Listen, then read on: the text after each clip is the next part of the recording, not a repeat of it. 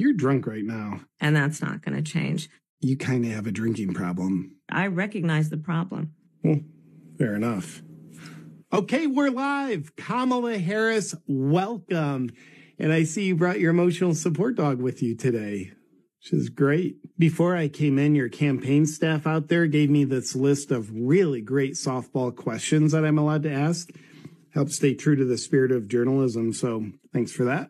Thought I might stray from the list just a tiny little bit. Now, I think you'd agree this is an intense election. Like recently, your political opponent, President Trump, was almost assassinated. And I am sure y'all at the White House are working tirelessly to find out who orchestrated this whole thing. Y'all have any leads about who did it? We did it. What? Who did? Joe Biden and I, to be honest. Really? He was shot. I'll say that that's good work. Oh, that's... wow, I can't believe it. Do you feel any remorse? No, not at all. Oh. There's more to do, but that's good work. Wait, so you would try it again? Yes, I would. Seriously? I would. I think... Well, obviously, the guy you used on the first try wasn't successful. So who would you use on the next attempt? No one in particular. But I'm sure you've discussed who it might be. Did you talk to Hillary? She have anything to say about it? Oh, she had a lot to talk about. She had a lot. Of course she did. When did you talk to her? It was a Sunday. Good God, that's even more demonic. Tim, are you on board with all this? I think people know who I am. Yeah, they do. You guys could go to prison for this. Next question, please. Yeah. No, seriously, this is a major crime. This is a big deal. One more question on this, please. All right, your resting bitch face tells me you really want to move on, so we shall. Let's talk about moving forward. You make a lot of great promises about what you'll do if you get into office. But you've been in office for almost 4 years, and most things have objectively gotten much worse. The border, crime, inflation, it's pretty bad. How could you let this happen? In large part, all of that because of mismanagement. Yeah. I guess that would be it. That is the reality of it. And 4 years of being vice president. But I'd like to imagine how you will do things has no correlation to how you've always done things. So if you do win this definitely not rigged election, what would you do specifically to fix all the problems in our country? Let me be very clear. Mm-hmm. When we do what we have done, I believe it is very important that we take seriously what we must do and how it does so matters.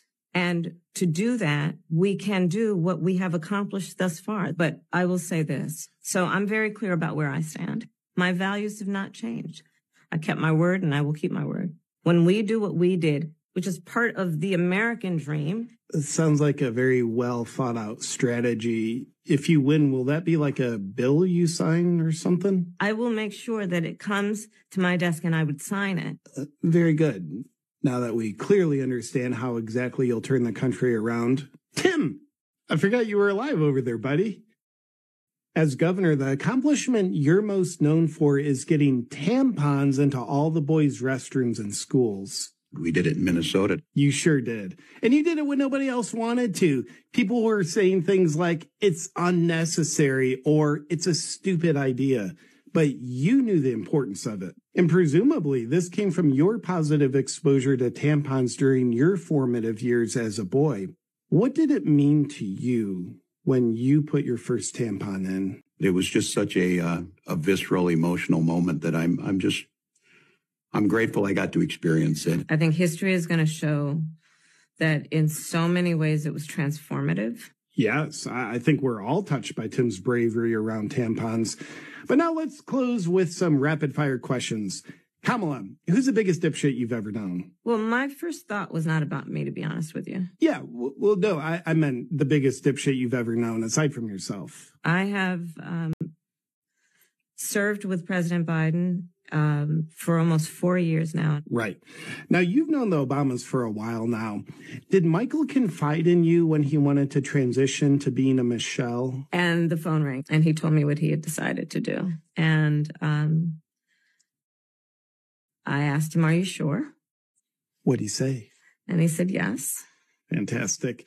Now, Madam Vice President, on the monitor, you can see you in the process of sleeping your way to the top by way of a photograph of you with Montel Williams and another side girl. Have you seen this photograph before? But I did see that photograph, and I was deeply touched by it. The left criticizes Trump for sleeping with side girls, but you are a side girl running for the same presidency. How does that feel? It's very humbling. It's very humbling in many ways. Do you have any morals? No, not at all. Not at all.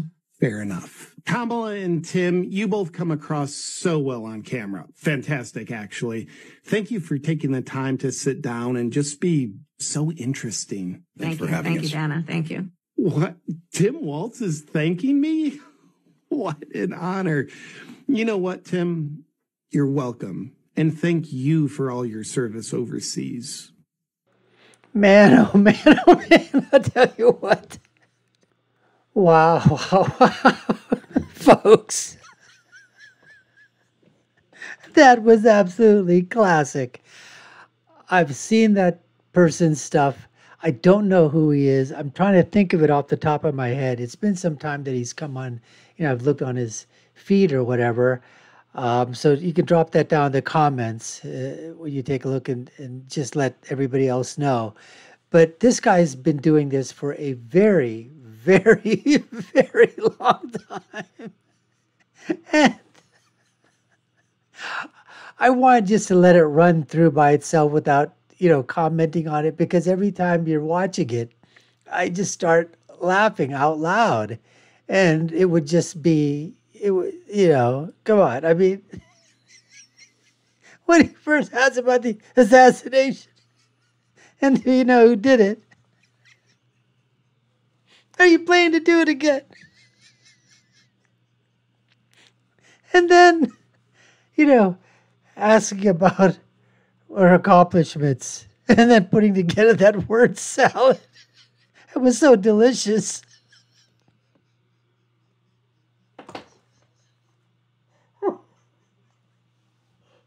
And then Tampon Tim, I would have brought up the questions that, is there any way that you can show us, okay? How did you utilize that tampon, Tim? I mean, can you give us an idea? Can you give us, how was that first insertion for you?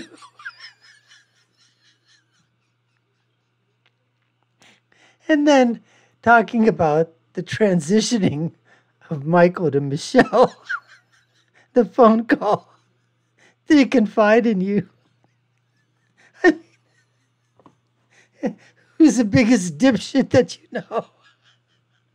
No, I mean, at first I wasn't thinking of myself.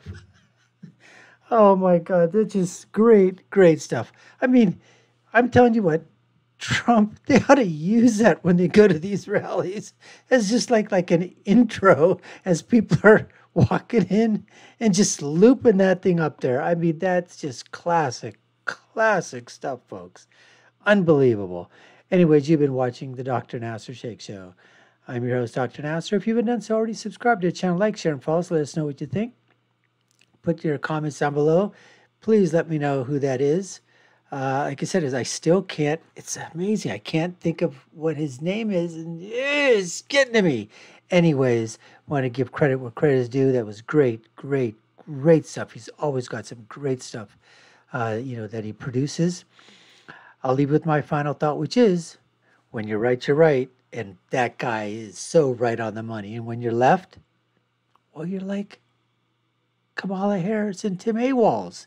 Until next time, folks, take care and stay safe.